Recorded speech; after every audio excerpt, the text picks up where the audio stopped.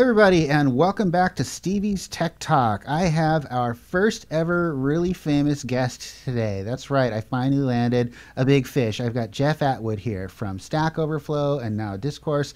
Jeff was the founder or co-founder of Stack Overflow, and he has had an illustrious and remarkable career, and we've all followed it for a long time. Of course, as you know, Stack Overflow is the most important resource for programmers around the world. And when Jeff started it, I actually didn't think it was going to work. I don't think I ever told him that. Anyway, Jeff, we're really, really glad to have you on the show. We had a camera issue that we couldn't resolve, and so we're going to do audio only today. But still, very pleased to have Jeff on the show. So, Jeff, take it away. Yeah, thanks for having me. And, you know, incredible compliment to say that Stack Overflow is such an important resource. And I like to think of myself as a tool builder. And I think that's partially because I'm overcompensating because I'm a terrible mentor. Like, I'm just not good at mentoring. But I'm really good at execution and tool building. And I feel like Stack Overflow was this sort of Venn diagram of things that we needed. And me and Joel Spolsky, I approached Joel. I approached a number of people online. And I might have actually emailed you. If I went back in my email history, it's possible I emailed you in the same tranche of emails. You probably did, and I probably went, "No, that's stupid," because I didn't get it, right? Like I didn't think it would fly. Google had tried something like that, and it didn't get off the ground. So I just completely misunderstood the scale that it was going to be able to operate at and how successful it would be. So my loss. Yeah, it's entirely possible you were one of the people that I mailed, because I remember having all this energy in my blog of all these people paying attention. This was back when people used to blog.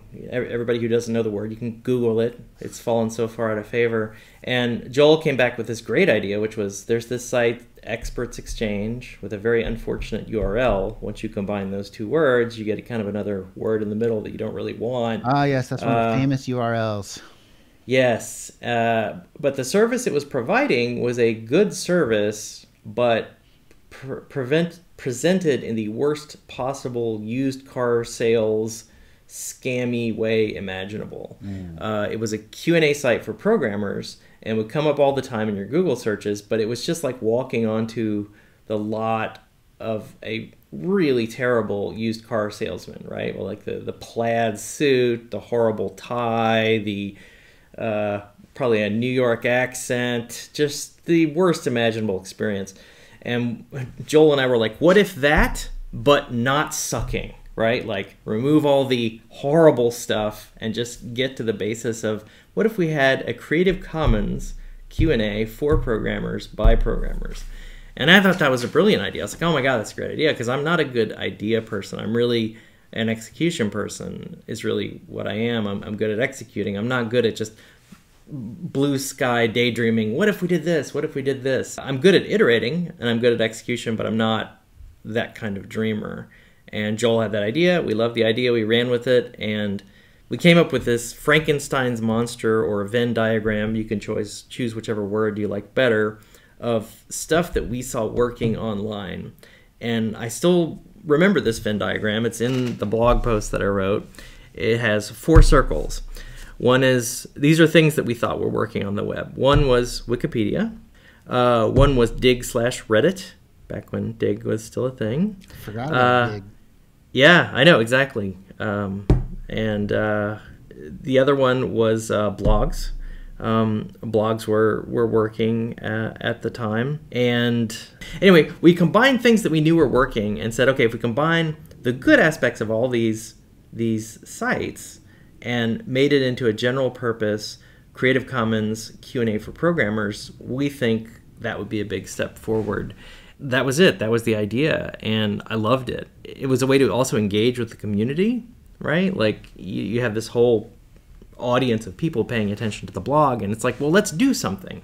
Let's not just read a blog entry. Let's read a blog entry and then, you know, like gnome underpants, and then question mark, solve problems, right? So building this searchable archive of programming knowledge.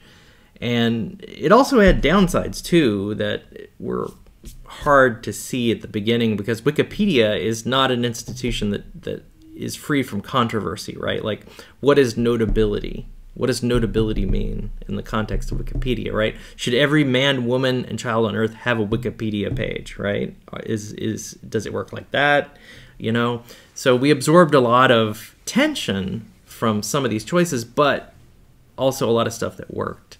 And that was really it. That was the genesis of the idea. It was me and Joel, and we had a podcast. We would talk every week, very much like this, where we talked about, oh, we're going to do this thing. We were kind of coy about what it was because we were still figuring it out, but it was Stack Overflow, and turned that into a podcast. So we had another artifact from the process that we could share with people. And that in itself was also a lesson about working in public versus working in private, you know? Like, ideas don't spring forth from your head like Athena from the head of Zeus, like fully formed, you know? You have an idea and then you think, well, gosh, what about this? What about this? And then you have to try things like, well, okay, we build it, and then we found that this really isn't working. So there's a lot of iteration built into the model that was very natural for me because you can't build things without shipping them. You have to ship and build and ship. And I don't know if you've ever seen this commercial, but I love this commercial. It's a Super Bowl commercial for, I think, IBM of all companies. It was about building an airplane while you're flying it. Like, that joke taken to the extreme. Like, they visually showed people, like, riding on an airplane while it's being assembled, like they're serving drinks and the drinks are flying all in people's faces because of the wind from the airplane. It's a great commercial, and it's a perfect analogy for building software as you go, you know, which is risky. You know, you're in an airplane flying thousands of feet in the air, and you're building it like while you're flying it. It sounds like a really bad idea, but paradoxically, it's much better than the idea that you can build this perfect thing without actually experimenting and you know, building incrementally as you go.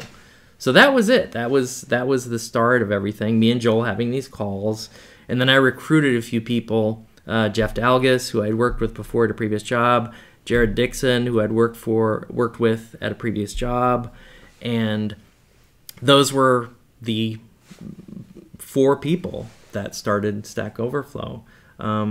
Technically, and I don't mean this in a derogatory way, but technically Michael Pryor was also a partner just because Joel always split things down the middle with Michael. That's just how they did business. So it was technically Joel, Michael Pryor, me, Jeff Dalgas, and Jared Dixon. And that was it. And then we had these weekly calls, and everybody was kind of on the edge of their seat following the podcast. And then we finally shipped a beta of Stack Overflow, and people got to see what it was. And then the journey kind of really began. But that was the process. And there wasn't really money involved either. That's the other surprising thing is I thought of Joel as like this sort of rich, successful person. And I was like, okay, so you'll pay for this. And he's like, no. And I'm like, oh, okay. So we just kind of built it sort of out of pocket, and luckily we were in a privileged place where we had, you know, savings and money, and we were programmers who were making a good living, and I could kind of quit my job and pay myself a very small nominal salary. And I think we put in like $10,000 each, me, Michael Pryor, and Joel, just so that we would have a LLC, right? Mm-hmm. And everybody put in the same amount of money. And I was paying Jeff Dalgas and Jared Dixon just out of pocket, you know, like I want to say like $1,000 a month because that's what I could afford. Wow. And that was it. And we were just like, well, we'll try this and we'll see what happens. But there wasn't like any magical gifting of funds or anything like that. It was just a bunch of programmers fooling around who had the time and money to try something. And we tried that and, you know, kept iterating on it. What year was that? That would have been 2008.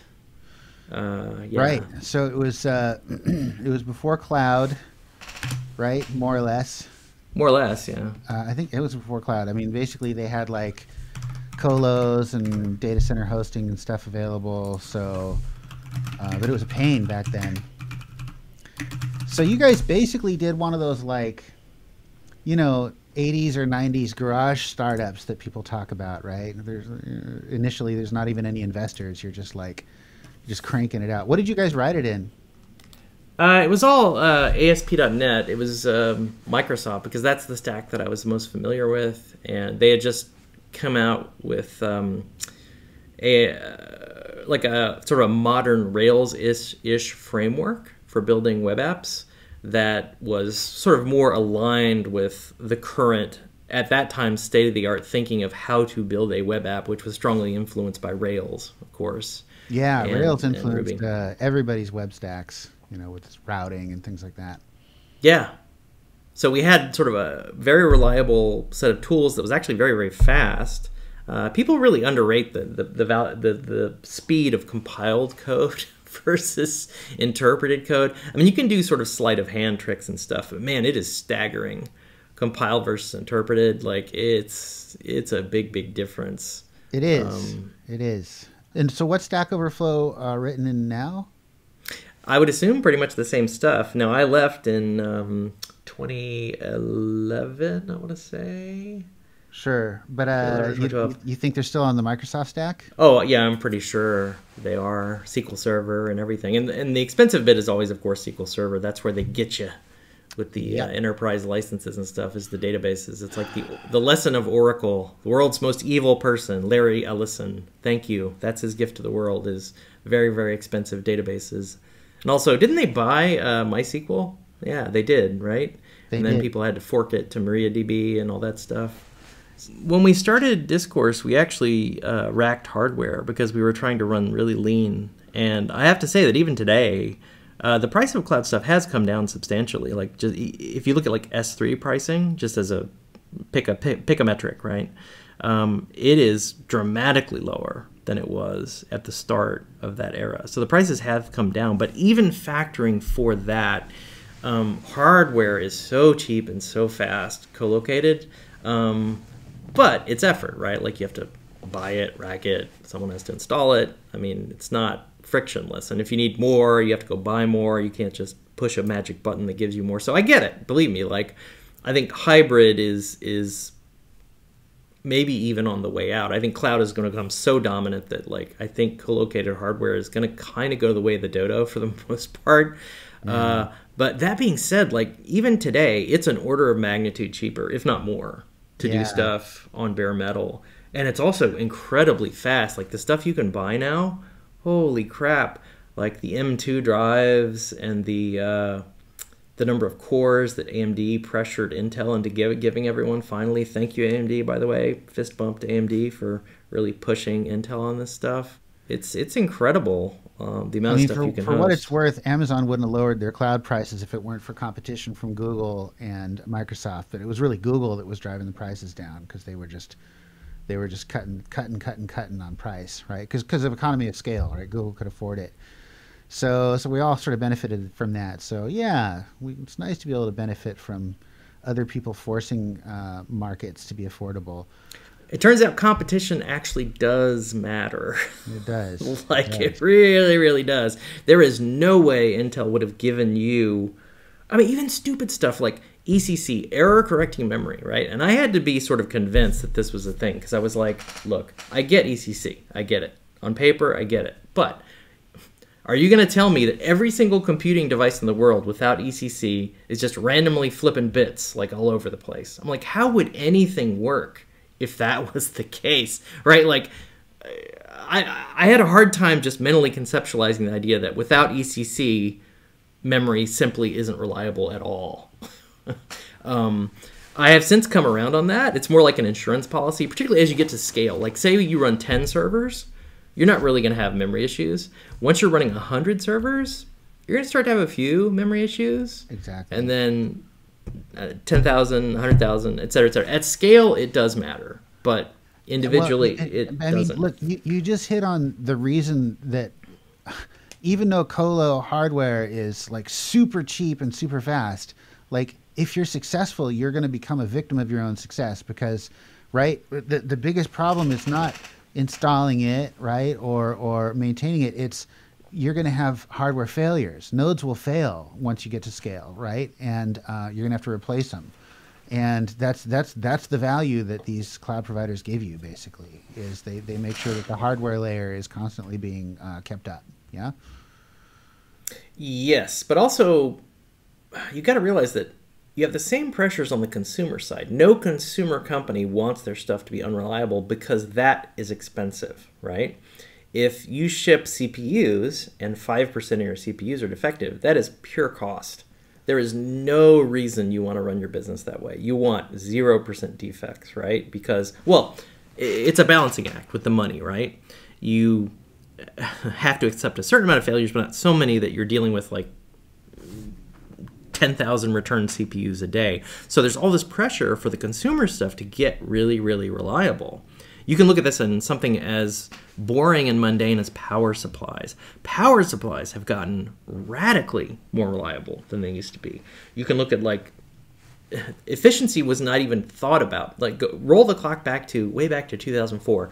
Nobody was talking about 80 plus gold or power supply efficiency. No one gave a damn about how efficient it was to convert, what is it, a DC to AC or AC to DC? Anyway, the conversion of the power, right? Nobody cared. But then as things scaled up, right, and heat and other issues came into play, you have 80 plus gold, 80 plus, and they added more. There's 80 plus titanium, there's 80 plus platinum, there's all these designations of like, now we actually care about power supply efficiency. And when you fix efficiency, you actually make the power supplies more reliable accidentally along the way. So the consumer stuff can be quite reliable. There's all this pressure for it to be increasingly reliable. So the myth of the server hardware. So Intel wants you to believe that Xeon CPUs are forged like the ring, you know, in the Fellowship of the Ring, in a magical forge where enterprisey equipment is made that is better than all the other equipment. But the reality is, it's the same shit from the same foundries with like literally a trace cut so you don't get the enterprise functionality that, in this case, let's say ECC, memory correcting RAM. Intel's like, nope, if you want ECC, you got to pay for Xeon. You got to pay the Xeon tax for this to work. And it's complete marketing bullshit. That's the only reason. Now, AMD fully pushed Intel on this. We're like, nope, we're going to give ECC to everybody. And everybody was like, yes, finally, thank you. That makes so much sense. Like, why, if you could, almost for free, have additional memory integrity, why not? Rather than putting it behind the mythical gate of the enterprise hardware. So, God bless AMD. God bless competition. But also, I think you've also done a really, really eloquent and effective job of convincing everyone why they shouldn't give a shit about hardware. I think the progression of hardware is part of what makes computers fun and interesting, is that there's this almost hyperbolic curve of like how much performance we're getting over time. And, you know, there's all this arguments about Moore's law and like when are we going to hit the limit. And, you know, part of the fun for me was seeing computers go from, you're playing Atari 2600 with like incredibly shit graphics. I mean, these graphics are good graphics. Pathetic. But the box art was beautiful. Right? Like, in fact, on my wall, I have a framed portrait of a bunch of Atari box art for their games, because I loved the mental energy that went into imagining if games looked like that. And now we have games that actually look as good as the art on the Atari 2600 box. Better, even, right? Yeah. That was the dream, man. Like, I was in love with that dream.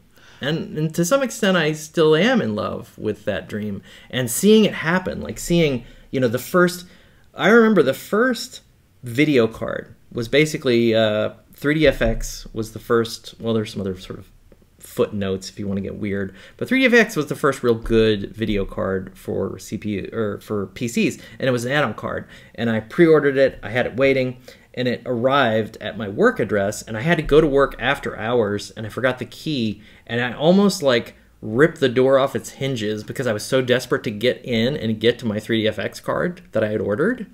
But luckily, it wasn't fully closed. It's a long story. I didn't actually break into the office. But like, that's how excited I was to get a real, you know, they didn't call them GPUs back then, right? It was just like video card. Yeah. And what you could do with a 3DFX card, and it had like, I want to say 512 megabytes of memory total. That might be incorrect. Don't quote me on that. But it was just revelatory. I was like, holy shit, like the graphics, the 3D, like we can actually simulate real worlds now. Things look real. I was just head over heels in love with this progression of how fast things were moving. And that's why true. I love the hardware. It's not like, oh, geez, I really want... Now, it loses a lot of its flavor when you go from, yay, now I have 16 cores. Yesterday I had 12. Not quite as exciting as going from, hey, I have 1 core to dual core. That was actually really significant, that first. And AMD actually did that. If you go back in time, roll back the clock, AMD were the ones that really popularized dual core. That competitive pressure is what pushed Intel into doing multi-core processors. And gosh, just seeing where things were going, like the future is going to look like this box art on these Atari 2600 games. I mean, who couldn't fall in love with that, right? But the question is, what do we do now? Now that you've gotten there, what do you do? I think this is where it gets hard. Wasn't there a controversy because the NVIDIA guy, I forget his name, the main guy at NVIDIA, the founder guy, did a presentation, and then after the fact, like weeks later, told people that wasn't actually me. That was actually a GPU rendered version of me. Oh. And that was impressive because nobody called it. It's kind of like, so I have a bet with John Carmack, which John Carmack, surprisingly, one of my idols. It was such an honor for him to reach out to me like this. And you're also one of my idols, actually, for the record, while we're at it. You're up there with John Carmack in my book as far as... Well, he's actually done stuff, so he's a better idol than I am. Well, one of your blog posts made a very compelling case that you don't actually have to do stuff to influence people, which I think is quite profound and also true. So you should maybe rethink that, maybe reread one of your old blog posts and talk yourself back into it, because I think you were right when you said that. But it is nice to actually build things, too. Like, if you can build things, build things. It doesn't take away from anything that you've achieved, though, in my opinion. So John Carmack and I have a bet that by 2030, either his bet is yes, my bet is no. But the premise of the bet is there will be fully autonomous, self-driving, level 5, there's a special designation for it, self-driving motor vehicles with no human involved in one of the top 10 major U.S. cities in 2030. He's saying yes, I'm saying no. It's $10,000 to charity of the winner's choice, 501c3 charity. And I'm going to win. I'll just tell you that straight up, because that last 10% is so friggin' hard to get past, right? Those little tells. You're going to win because of regulation. Ultimately, that's what happens. The regulators are going to move too slowly for it to happen. So John will win in the sense that it will be possible, right? But if your bet was actually rolling them out, then no, it won't. I don't think it'll happen. But I'm on your side. Well, you're on his side, though. You're on my side for the wrong reason, so I don't allow that. You're actually on John's side. So I'm pushing you over to his side. You're not allowed to be on my side because I think philosophically, the point of the bet is that it's not about regulations. It's about, is this actually possible in a safe manner, right? Without people getting killed. Now, we could have an argument about whether the rules are fair or not fair, but like, I will concede and say that I have lost if in some other city, self-driving cars are just going nuts, like driving around all day long with no problems, right? I will say that basically I lost, and, the top 10 was just to sort of, it wasn't about regulation. It was more about, like, are they serious about this or not? Let's see. SAE J3016 level 5. So that's, it's been rules lawyered to an inch of its life, like, already, organizationally. So if it can meet that criteria, then John wins in a major city. And even if it's top 10, like, I'll concede if it's not top 10. Say it's top 20 city. Fine. What if John wins? Does it have to be the U.S.? It does, I think, have to be the U.S. Because I think it will happen in Singapore by then. Yeah, but they've been a lot more. They've been pushing for it, and also their traffic situation is maybe a little bit better because they've got they've worked really hard to get cars off the road, so it's kind of more feasible there. But anyway, well, I'll be curious to see how this bet turns out. I'm probably in John's camp, especially since it's 8 years out, and people tend to people tend to overestimate what you can do in 5 years and underestimate what you can do in 10 years. So. Yeah, we'll see. And I said in my blog post, like, I'm not, you know, I will be cheering if this is achieved. I think it's an amazing thing to strive for. I think a lot of people, even really, really smart people, underestimate that 90-10 rule. Like, the last 10% is so incredibly, incredibly difficult to get down. So driving on the highway, easy mode, right? Like, if everything was just highways and everything was super clearly marked, there were never any weird weather conditions, there were no other erratic human drivers on the road, sure, yeah, self-driving all day long, baby. Right. But that's not the world that we live in, right? We're talking about the real world, full of ambiguity and oddities and once in a million things that shouldn't have happened but did. Well, that's what makes it a fun bet, right? That's why it's fun. It is a fun bet. It's a totally fun bet. I'm really, really interested now to see what's going to happen, because machine learning is going faster than right? We've had fairly significant increases in, like, single-threaded performance. The reason that's important to me is because Discourse is a JavaScript application, and JavaScript is basically single-threaded performance, right? Can you tell us a little bit about it? So Discourse is, in many ways, it's a sequel to Stack Overflow. So if you want to think of it, yep, it is. And when I wrote my blog post, the best analogy I have is Stack Overflow is a scalpel. It's a very sharp, precision instrument designed to do one thing really, really well. And it also assumes a lot of training and initiative of the person who's handling the tool. Okay, so that's the tricky part of Stack Overflow. It's a Q&A system designed for people who are already sort of proficient in the tool to some degree. Not totally, because everybody knows different stuff, right? You know, we're all learning from each other. That part is built into the model.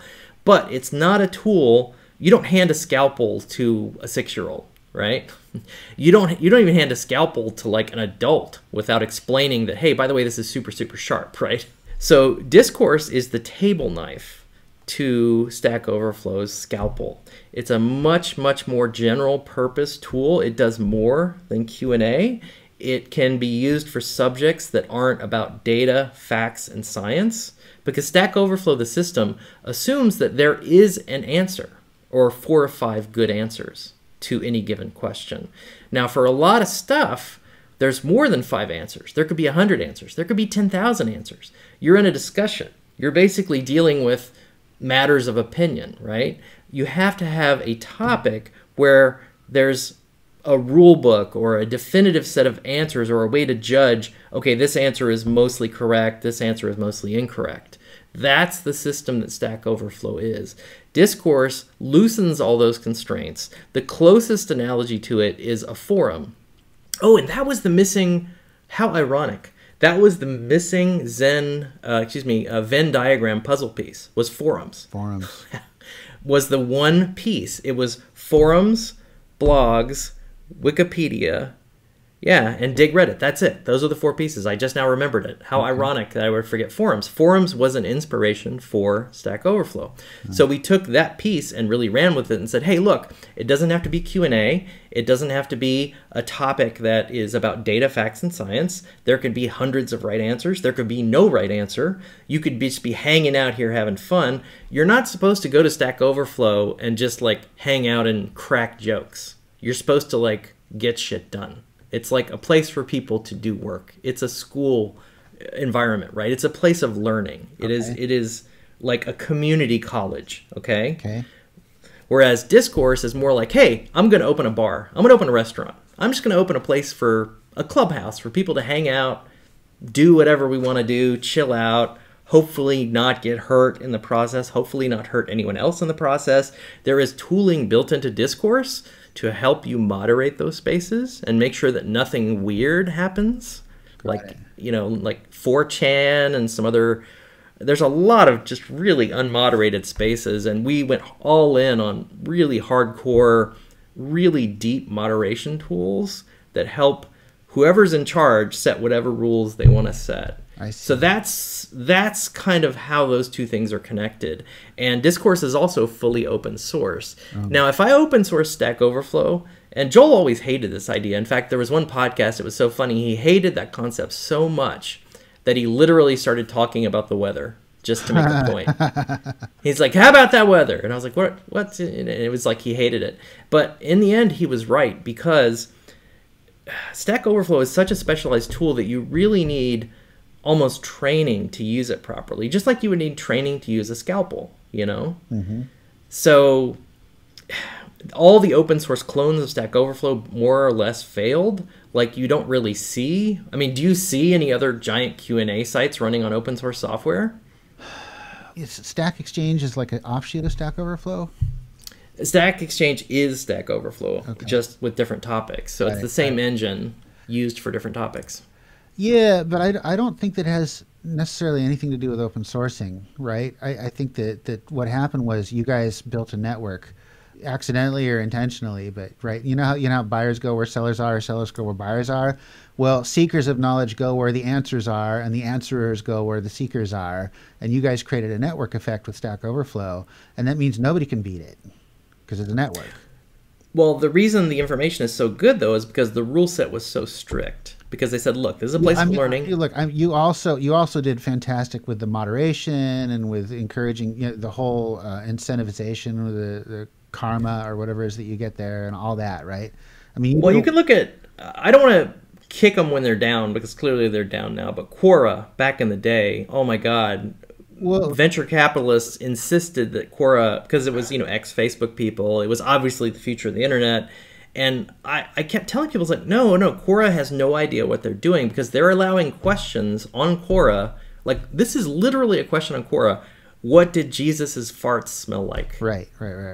And I'm like, dude, the minute you allow stuff like that on your platform, you don't know what you're doing. Because, first of all, that can't be answered. Second of all, that doesn't matter. That doesn't solve any problem for anyone in the entire world. No one is blocked by not knowing what Jesus' farts smelled like. But you see where this is going. They didn't know what they were building, whereas we kind of did know what we were building. Now, we got some stuff wrong, to be fair, but we adjusted quickly and realized, like, okay, we're building a scalpel. It's a sharp instrument. We need a lot of sort of training and help and discipline around getting this thing to work. And in the end, hey, you have a surgeon that can use this scalpel to save your life. That's pretty sweet, right? Yeah. Well, that didn't just magically happen. There was a lot of training and a lot of, like, processes we had to invent to get the surgeon and the tool together, right?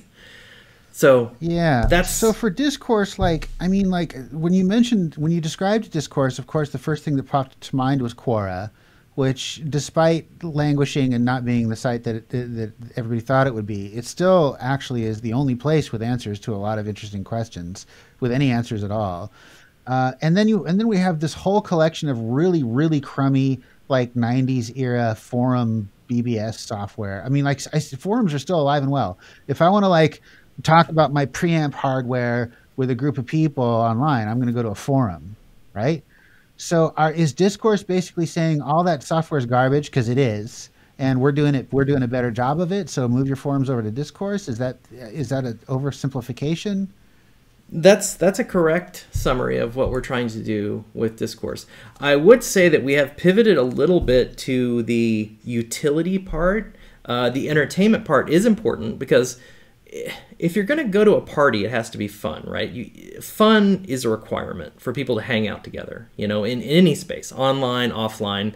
It's got to be entertaining to some degree, right? I mean, if you're in a school, you're trying to get a degree, right? You're on Stack Overflow because you have a job. You're going to get fired if you don't figure out this problem, or it's going to ding you on your performance review or your OKR, whatever they're calling them these days, right? Yeah, I get it. I mean, like, no, of course you want it to be entertaining, but I mean, like, okay, and I never thought I would find myself uttering this particular sentence, but on Discourse, can I ask what Jesus's farts smelled like?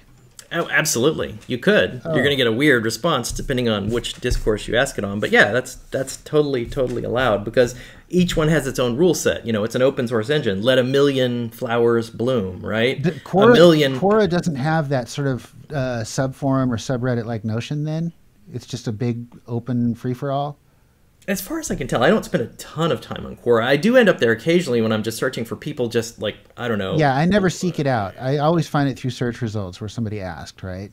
Yeah, it's some question that nobody should have asked in the first place. Like, how much OxyContin can I take without dying while also injecting heroin? Like, just really bad ideas that also happen on Reddit. So I'm not singling out Quora here. Reddit is a fount of just crazy information. It's sort of a mixture of, a hair-raising mixture of sort of inspiring content, useful content, and just like content from the depths of hell that should have never been on the internet in any form. So it's just hard to reconcile how all over the map this stuff is. Yeah. But on the other hand, it is the internet. You want diversity. You want like thousands of different communities. I don't want just one Facebook, one Instagram, one Discord.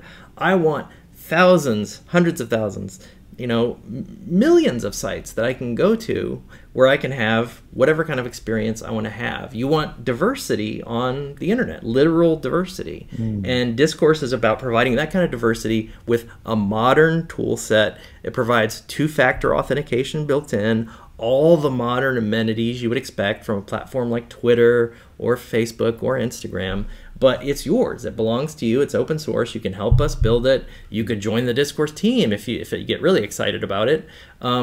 And you can shape it. You could run the Q&A plugin, and you could have a mini clone of Stack Overflow. I wouldn't recommend it because I don't think it'll do well, but you could do that. Or you could have just a subsection of your site where it's like, okay, this is the Q&A section where we ask Q&A like programming problems, right? You could turn on the Q&A plugin there. So it's a little CMS-y in that WordPress was kind of like our inspiration to some degree, except not for blogging, but for forums. What is the end state of a really good open source forum platform that is written in JavaScript and Ruby on the back end, totally free, totally open source, really high level of engineering quality? I mean, tooting our own horn here, but we, try to have all the best security practices.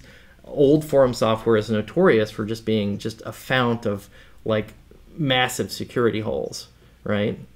So just to have a good option to build a community space that belongs to you. And in fact, I remember pitching to you for your game. I was like, hey, Steve, why don't you run a Discourse around your game? And then people who are interested in it could hop in. You could talk to them. You could talk to yourself there. There's a wiki feature. You could turn a topic into a wiki. You could have all kinds of wiki information in a category there. You could have a feedback section. You could have a gameplay section. You could just hang out with other people that love the thing that you love. Yeah, and and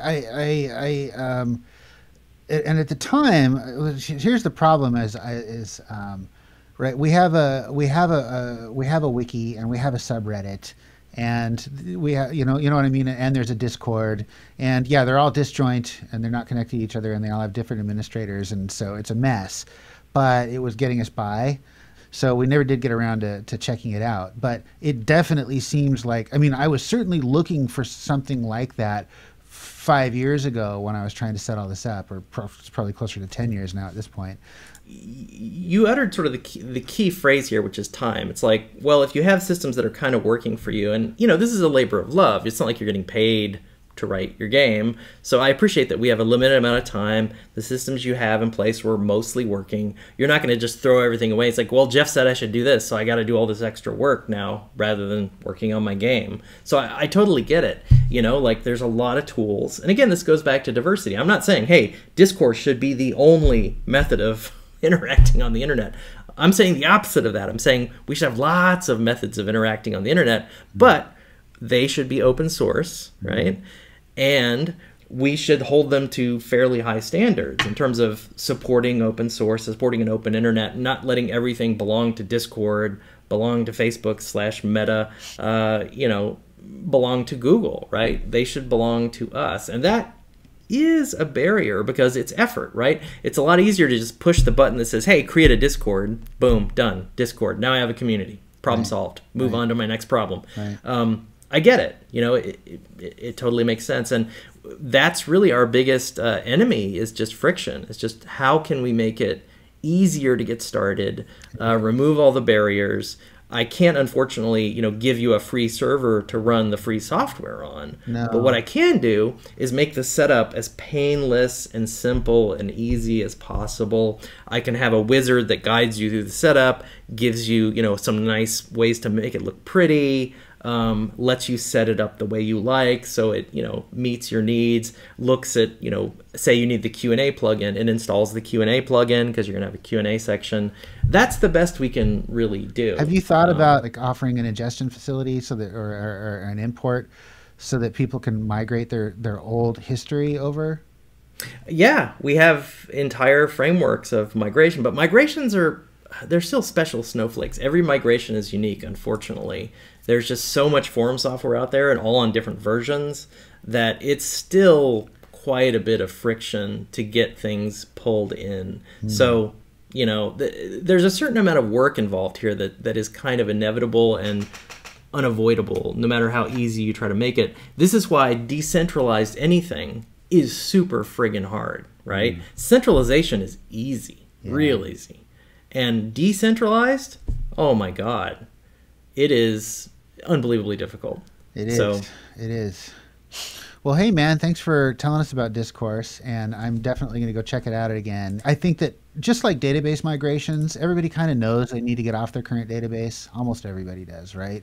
But actually, doing it requires the pain to reach a certain threshold. People just roll in gradually, right, as they find that their forum software is starting to collapse or not meet modern needs. And I don't know. I hope so. Is it doing well? Is Discourse doing okay? Is it meeting your expectations?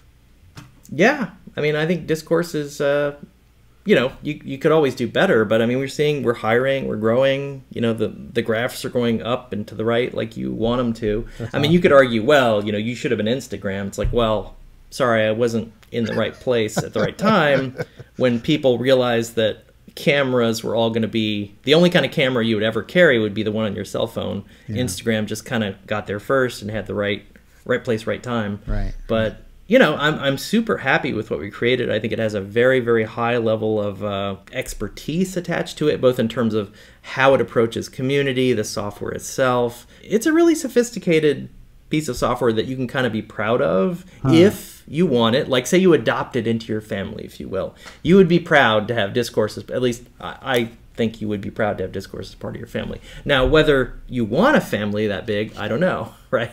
Or maybe it doesn't meet your needs, right?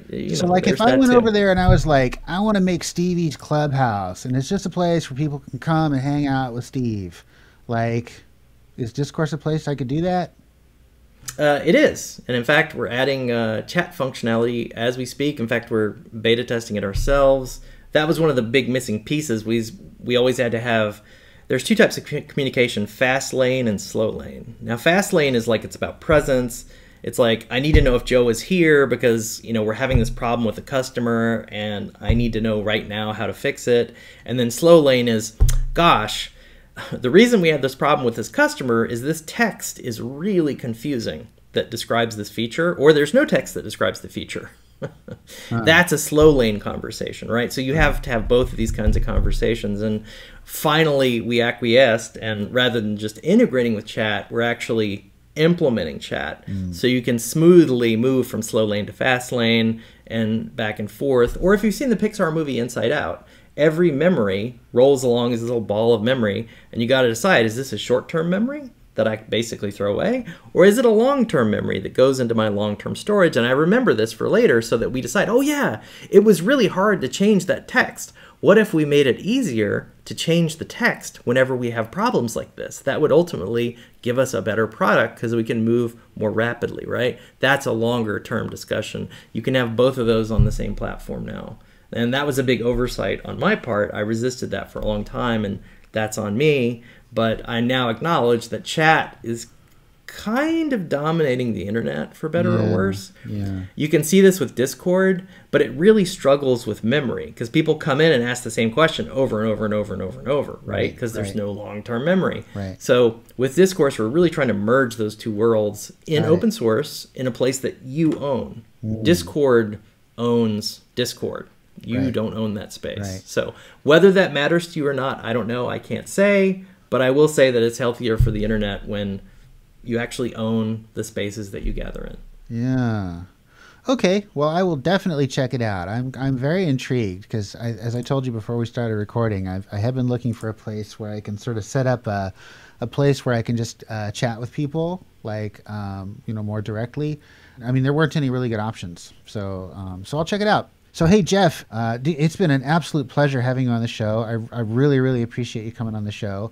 I would love to have you back again sometime to talk about more stuff, since we could obviously talk like all day. Sure, you can try Discourse, then the next show will be like all about how Discourse sucks and is terrible, and I tried it and it was just this horrible disaster. Yeah, or more likely I'll like it and then ask for a couple of things, right?